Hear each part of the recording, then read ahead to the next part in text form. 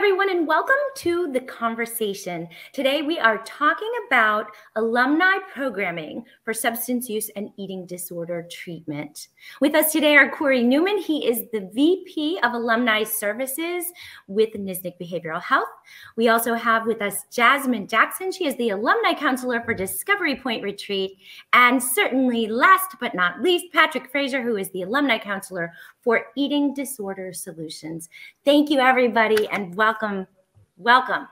Hi there. Hi. Okay, so let's jump right in and talk about this amazing program.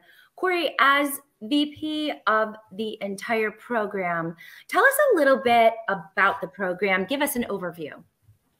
Okay, so our alumni program is relatively new, but I think in a very short amount of time, we've managed to build a pretty amazing alumni association. So really what we do is we provide help and support and camaraderie and fellowship after clients discharge from treatment. So as opposed to most treatment centers where you go through some residential, maybe you do some outpatient with them, but then you discharge and you pretty much never hear from them again. That's where we step in for the most part, is when they discharge. And we help keep them in touch with their fellow clients that were in treatment with them. We put them in touch with clients who came before them, who have been part of the Alumni Association for a while. So that, one of the amazing things we've seen is that the older alumni reach out and provide support for the newer alumni. So really just bridging that connection there does wonders for people coming out of treatment. Go ahead. There's a lot of science that talks about the after support coming out of treatment, be it substance use, be it eating disorder treatment. That aftercare is one of the most important pieces in terms of maintaining sobriety. Jasmine, can you tell us a little bit about the significance of this from your point of view, from the substance abuse side of things? Yes, definitely. So it's very important to have an alumni program, in my opinion, because it helps our alumni not to relapse. Just reaching out, providing that aftercare support with them, checking in with them, making sure they're following up with their doctor's appointments, seeing if they need help finding a provider. All of the things that we do in that sense is to help them to maintain long-term recovery. So by providing that additional support that they have through the alumni program, we are able to help them in that area. Let's talk a little bit about connection, because all of the things that you're talking about, which sound tremendous, you're following up on doctor's appointments. You're making sure day to day that our clients are okay. You have very timed schedules where you're going in and actually following up with each and every client. Talk to us a little bit about connection and connection in terms of sobriety. Yeah, definitely. So it's really important, as I mentioned, the follow up with them. So we're following up with them 24 to 48 hours after they've discharged, 7 days after they've discharged, 30 days, and then 6 months, and then so on. The importance of the follow-up is because once an alumni discharges at, say, 24 hours, a lot can change in a week's time. A lot can change from just like going back out into the real world, so to speak, and facing those situations that may have caused them to turn to that substance in the first place. So it's definitely shown that the aftercare support and the timeframes that we reach out to them is very crucial, and it's very needed. But we're also able to build those connections with them because we're constantly reaching out. We're constantly having that communication with them. And in turn, it creates friendships. It creates that feeling of we're a family. And that honestly is what's allowing our alumni program to just kind of be the amazing program that it's turning into be. Patrick, what about from the eating disorder solutions side of things in terms of what that alumni program looks like and what that connection after treatment looks like? It is really hard to go from such a really super structured environment and then to just kind of, when you're out the door, being like, good luck, you've got the skills. Like, I don't think enough people talk about how ridiculously hard that is. And that's kind of where I and all of my other coordinators come in. we do not want you to feel alone when you leave us. So as far as the eating disorder aspect, if you're having like a hard meal, we are set up for you to just call me and be like, hey, I need help getting through this snack. Can you please sit with me? And I will happily do so. And like Jasmine and Corey were both talking about, connection is something that we all take pride in and what we use to the best of our advantage. It even starts when you're in treatment. We like to be a part of that. We like to get to know you when you were still with us. That way, the connection is genuine. It isn't some blip or check mark on a list being like, okay, I called this person. It's like, no, I know things about this person. I know who this human is, and I want them to be happier and better. So take us through, and Jasmine, this question's going to go to you too, because you guys are both really boots on the ground with the clients. Take us from day of release. So we have now a client who has completed treatment, and tell us piece by piece how they understand that they are still connected with where they left, the facility that they left. Jasmine, can you talk us through that? And then Patrick, I'm going to ask the same thing from also the eating disorder side of things. Yeah, definitely. So I will say, Noah, it actually starts in treatment. While they're in treatment with us, we're basically introducing the alumni program to them through various different ways, with groups and things like that, just so they are already aware that they have that aftercare support, to just kind of take away some of that anxiety that they may have while they're in treatment, so they can actually focus on the reason why they're there. So just knowing that once I discharge out of treatment, I'm going to have that aftercare support. Recently, we started doing a lot of alumni events with the actual clients, because I'm inviting them, Patrick's inviting them, we're pulling them in now so that they can know what to expect and they can kind of be familiar with the alumni program.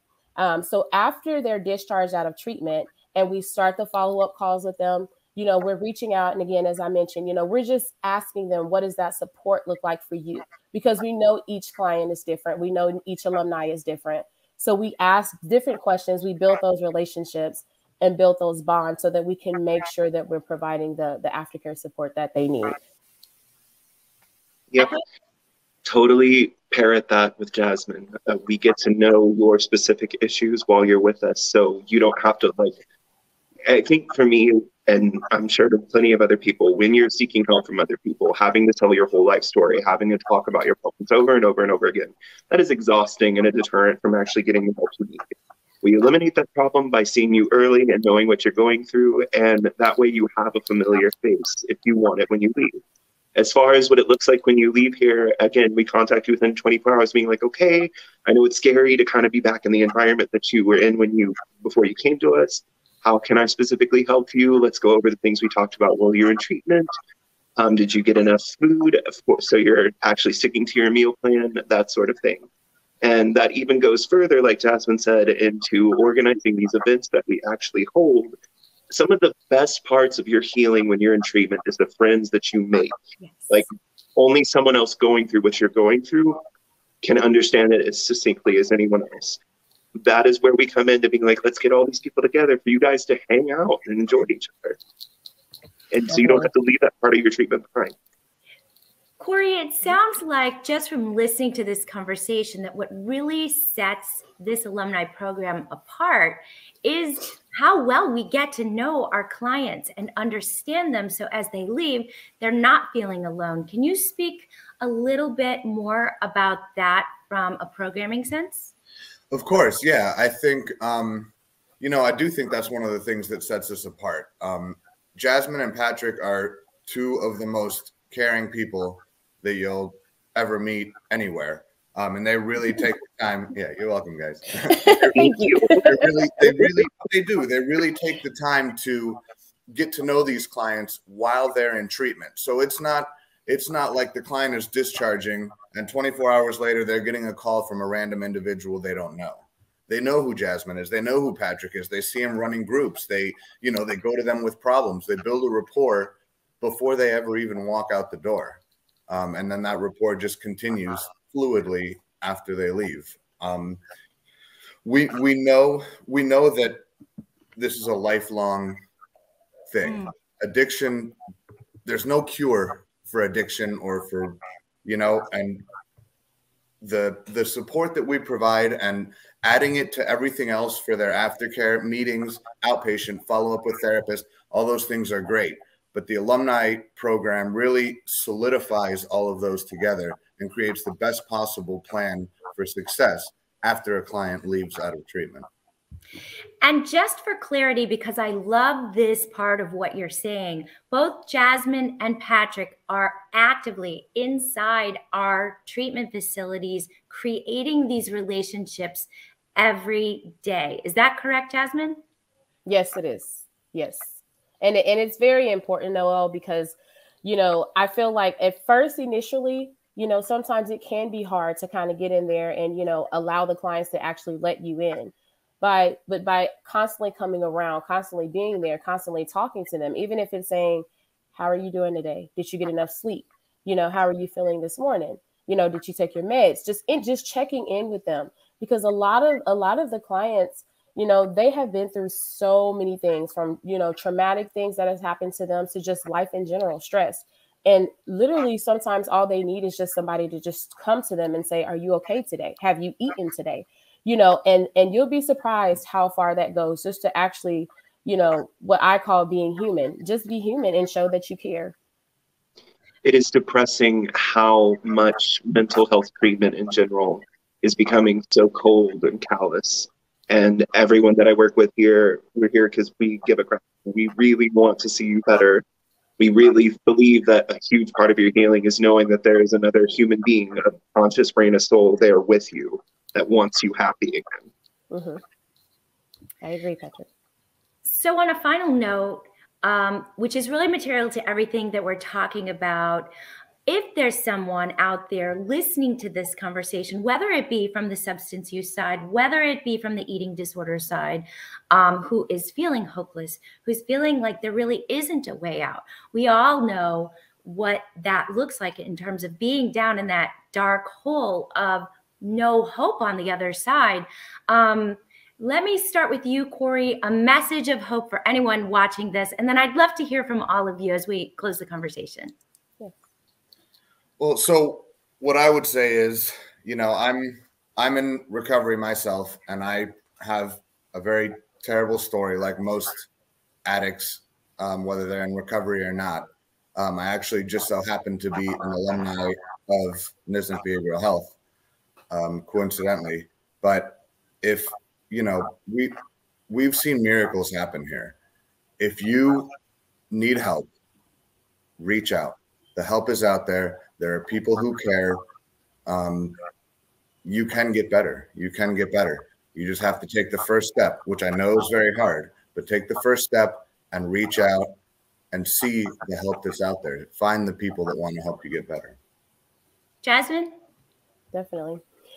What I will say is, as Corey mentioned, it is a big step, and it is hard for most, especially those that have come to treatment previously and have relapsed, coming back, dealing with that shame and dealing with, you know, just the embarrassment that can be behind that. You know, your life is what is important. It should be what is the most important to you.